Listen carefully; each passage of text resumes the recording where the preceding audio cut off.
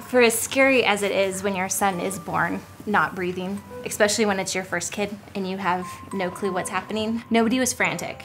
So that kind of gave you the faith that they knew what they were doing. Nobody was, running around yelling or anything. It was just all very calm and very peaceful, even though, in the moment, it wasn't. For me, being a first-time parent, not knowing, never being through that situation, never hearing of a story of anybody going through that, even though I have now, it was a little bit of a scary thing. But I was glad that the folks in the room knew what they were doing, despite the situation being out of the ordinary. The birthing plan was kind of our way to control the situation. You give it to them and you're like, okay, this is what I want to happen. And you have faith that they're gonna abide by that. But in our case, there was no way that they could, because everything that could go wrong during labor basically did.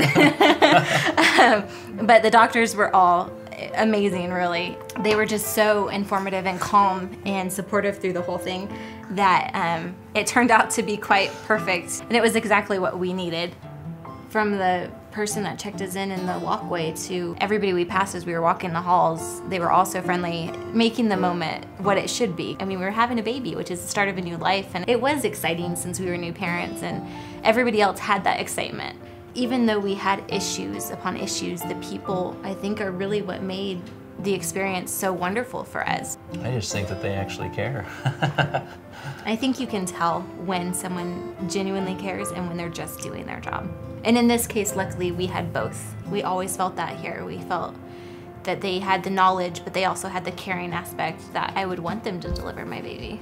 I think we also chose St. Luke's because it's local. I still think that if they didn't have the level of care that we thought we needed, we still would have gone to Boise. But knowing that we could receive that level of care, I think helped us make the decision to stay local. Well, the fact that they offer the birthing class for all the parents that are going to have babies there, teaching us everything from CPR on a baby to nursing to the different aspects that could happen during birth, it just was amazing what the information they gave you as being a first-time parent. Invaluable is what my doctor is to me. Knowledge and just experience in everything. He's proven that through the crisis, probably more so, but I just know that I can fully trust him. Our doctor and our hospital was the best, and I mean, this is truly a place where we could have all of our future kids, and we'd love to. I think if somebody's looking for a place to have their first child, I would tell them to go to a place where you know that if there are any issues that your kid's going to be taken care of. Yeah. And for us, that's St. Luke's. Elmore.